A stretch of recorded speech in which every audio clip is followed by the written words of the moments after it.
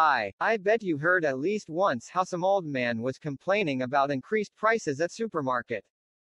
Hmm. And we completely share this sentiment. But why it happens? When prices rise on average in an economy, it's called inflation. In the recent past in developed economies, inflation has only been a few percent per year, but some decades ago double-digit inflation, even in developed economies, wasn't unusual. One of the reasons that inflation has come under control is that economists now have quite a good understanding of what causes it and how countries can go about reducing it.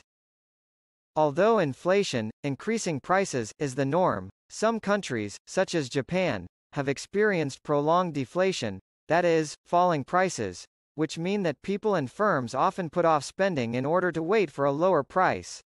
This behavior puts more downward pressure on prices. In some cases inflation has become so extremely high that economists have a special name for it, hyperinflation. The most recent extreme case is Zimbabwe where, at the peak in mid-2008, prices doubled every day. When inflation occurs, the domestic currency is losing value.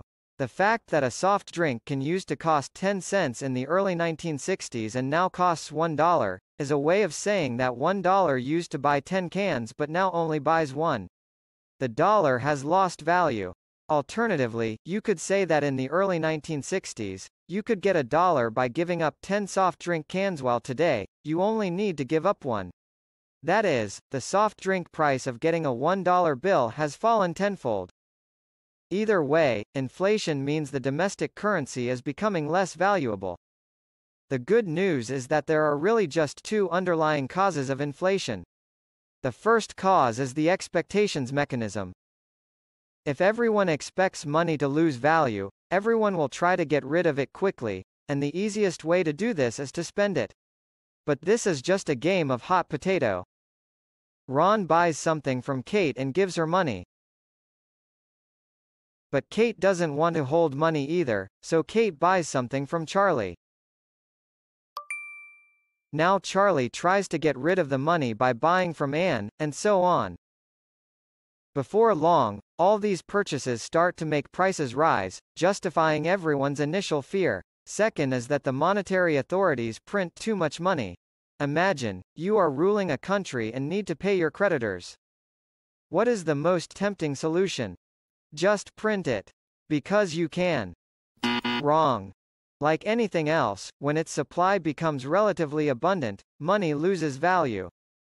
But what makes authorities take this step? Supply reduction. It can happen by plenty of reasons. Natural disasters.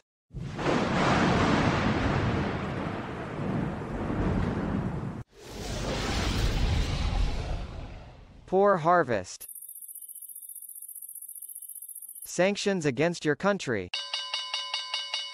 Monopolists' actions. A weaker national currency.